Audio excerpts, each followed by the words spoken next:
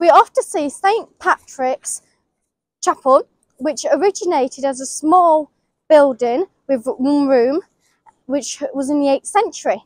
Now this was originally made for people to stop off inside when they came to see the stone cutouts of graves.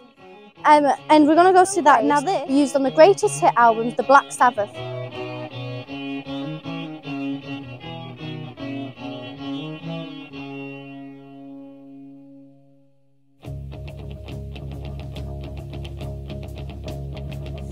I mean, just imagine going about digging these out and the work. I mean, going through it. And the thing is, remember, they don't have tools that we have nowadays.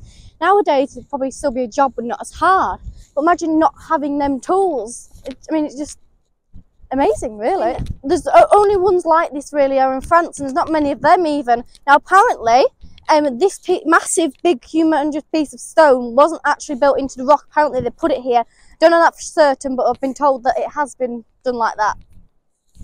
Excavation in the 1970s revealed further burial sites around the area. Now we're going to go see St Peter's Church. Now, St Peter's Church is supposed to have been built around about the same time as St Patrick's Chapel. Now, St Patrick's Chapel is just there, and St Peter's Church is just there, so they're really, really close to each other.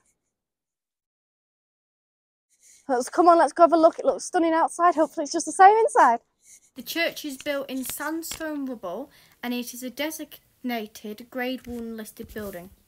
So it's a lovely area with lovely houses, but it's a bit narrow street, so if you want to park, it might not be the easiest thing. But here, there's not much parking, but there is parking, which you can park here right next to the church from 10 till 4. On the way to the church, I passed a really confident Robin. The church is only really small, but it's really beautifully built, and it is in a stunning scenery overlooking Morecambe Bay. We went to look inside, and there was a really informative volunteer there who told us all about the church.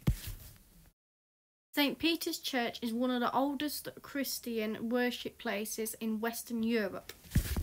The church has many stunning features, but one of the most stunning things and then most interesting is this a hodback stone, which I believe date back to the 10th century.